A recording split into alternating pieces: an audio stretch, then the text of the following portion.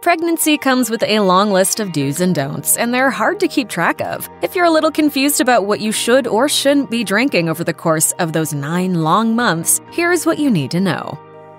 For some, it can be hard to picture going 9 months without a cup of coffee or strong black tea, but here's the thing. You don't actually have to give up caffeine in its entirety. According to the American Pregnancy Association, moderate levels of caffeine have not been linked to any negative effects on pregnancy, and that's defined as anywhere from 150 to 300 milligrams per day, or about 2 8-ounce cups of coffee. However, it's important to remember that it's not just coffee and tea that contain caffeine. Chocolate, soda, and even some types of medicine contain the stimulant, which makes it easy to go well over the 300 milligrams without even realizing it. Of course, you may choose to play it safe and do without caffeine altogether. In fact, the APA says that going this route is the safest, partly because an unborn baby is incapable of metabolizing caffeine the way an adult can. They caution, even a small amount of caffeine can cause changes in your baby's sleep pattern or normal movement pattern in the later stages of pregnancy. But here's the good news. There are options out there that you can drink safely, and if it's something warm and comforting you're craving, reach for herbal tea.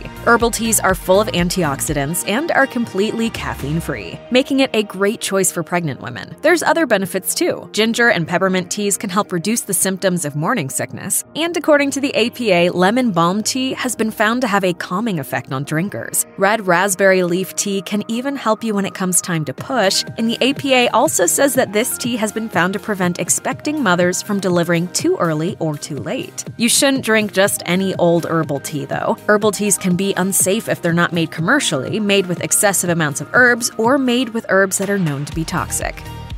You might not typically think anything of getting a glass of water to drink from your kitchen sink, but when you're pregnant, this might be a bad idea. Depending on the age of your home or apartment, your tap water may be passing through lead pipes. Consuming lead-laden water is not good for anyone, but pregnant women need to be even more cautious. Elizabeth Ward, a registered dietitian and nutrition consultant, highlighted some of the risks for WebMD. High levels of lead can cause low birth weight, preterm delivery, and developmental delays. You might think turning to bottled water would be your safest bet, but Ward explained that's not always true. Instead, having your tap water tested is advisable, but try not to worry if the test comes back showing trace amounts of lead. Although, ideally, it would be great to remove all of the lead pipes in your home, that's just not realistic. And fortunately, water filtration systems have proven to be both effective at removing lead and, good news, they're cost-effective. The Environmental Working Group advises purchasing a carbon-based filter that attaches directly to your faucet, as those popular water pitchers aren't going to do the job nearly as well.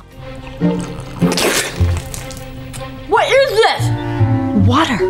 It's horrible! That said, you absolutely should be drinking plenty of water each and every day, and if you are pregnant, drinking water becomes even more important than before. Natalie B. Allen, a registered dietitian and clinical instructor of dietetics at Missouri State University, told us, "The best choice when it comes to a drink for pregnant women is water. The amniotic fluid needs to be replenished, and water helps the baby in many ways. In other words, water keeps your cells well hydrated and just generally helps your body to be as healthy as it can." According to Healthline, pregnant women should drink about 10 cups or 80 ounces of water every single day. This is really only 8 ounces more than is recommended for women who are not pregnant, but if you weren't an avid water drinker prior to becoming pregnant, this might be more than you're used to. If you plan to breastfeed after giving birth, upping your water intake to the recommended level while pregnant will help prepare you for another increase. According to Healthline, breastfeeding women need to consume about 13 cups, so drink up.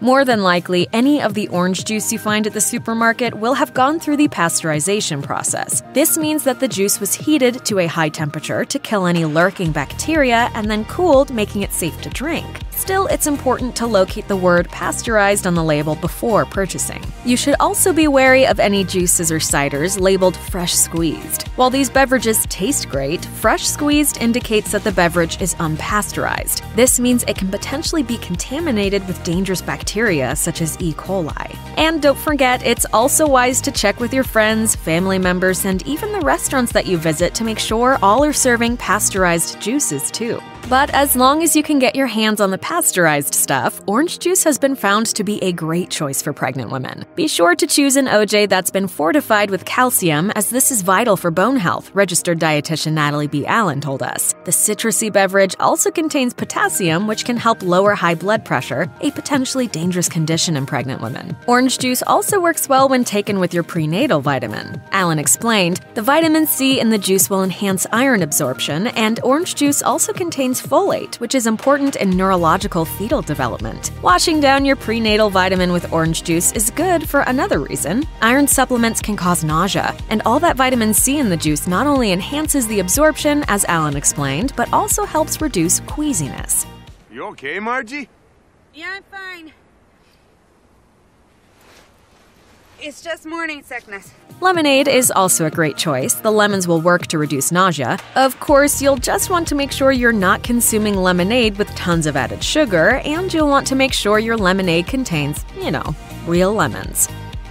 Not all sports drinks and sodas are created equal, and this is another time that reading labels and being diligent is important. In good health, it's okay to consume sugar during pregnancy, but you may still want to consider monitoring how much you're drinking sugary beverages. That is, make sure you're not solely relying on sports drinks or drinks with even higher amounts of sugar to meet your fluid intake goal. Allen agrees that sugary beverages are not generally harmful to the baby, but she also pointed out that they're not all that nutritious either. Occasionally indulging in a sugary beverage is probably a-okay, but it's best to maintain balance and avoid overdoing it throughout your pregnancy. Nevertheless, sports drinks with electrolytes can be safely consumed during pregnancy. Allen told us, some moms may experience leg cramps during pregnancy. If this happens, try a sports drink, as the electrolytes and fluid will help alleviate the cramp. It's the electrolytes that are the important thing, as they're a combination of minerals including magnesium, potassium, calcium, and sodium that help the body maintain a proper balance of fluids. And even for pregnant women who do not experience leg cramps, sports drinks fortified with electrolytes are a good choice.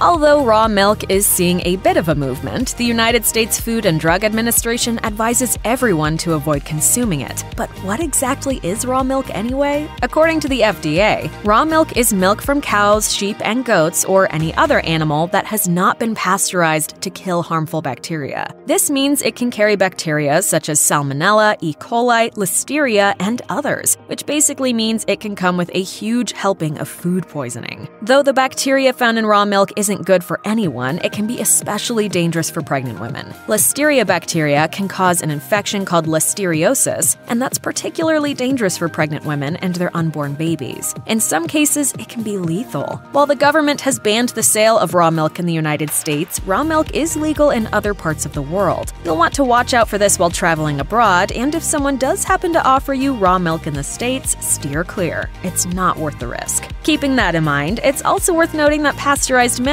is one of the best things an expecting mother can drink. Allen told us, you can't beat dairy milk with its combination of protein, carbohydrates, and essential vitamins and minerals. The baby's bones develop the most in the last trimester, so add a glass of milk daily, particularly as the pregnancy progresses. The United States Department of Agriculture advises pregnant women to consume 3 cups of dairy products per day, but that doesn't necessarily mean whole milk. Drinking non-fat or low-fat milk can help you avoid unwanted saturated fat while still giving you all the good stuff. Amazingly, even if you had symptoms of lactose intolerance before conceiving, you might find that you're able to tolerate cow's milk now that you're pregnant. According to registered and licensed dietitian Catherine Zaratsky, for many women, the ability to digest lactose improves during pregnancy, especially later in pregnancy. This means you might be able to drink milk and eat other dairy products without discomfort. For expecting mothers who wish to avoid drinking cow's milk, though, soy milk is a viable alternative as long as you read the labels. To get the full range of benefits, you'll need to choose brands that have been fortified with calcium. If you're having trouble with the idea of drinking milk, try using it as a base for smoothies. Not only will you get your milk, but your fruits and vegetables too.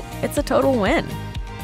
While it may be your favorite way to partake in the holiday cheer, unpasteurized eggnog, especially of the homemade variety, should be avoided during pregnancy. You may not have paid much attention to the name before you were pregnant, but eggnog is, well, exactly what it sounds like. Egg yolks, whole milk, heavy cream, and sugar are the main ingredients of this sweet wintertime refreshment. Due to the raw eggs, the U.S. Department of Health and Human Services advises against unpasteurized and homemade varieties of the nog. Raw eggs can, as we all know, contain salmonella. Although literally no one would enjoy having salmonella, pregnant women should be especially cautious. In some instances, salmonella can lead to sepsis, a sometimes fatal blood infection. Rarely, salmonella can also cause miscarriages or preterm birth. However, you can definitely make safe-to-consume eggnog by cooking it to at least 160 degrees Fahrenheit. Or if you're more of a store-bought eggnog fan, you can buy one labeled pasteurized to avoid any risk of salmonella.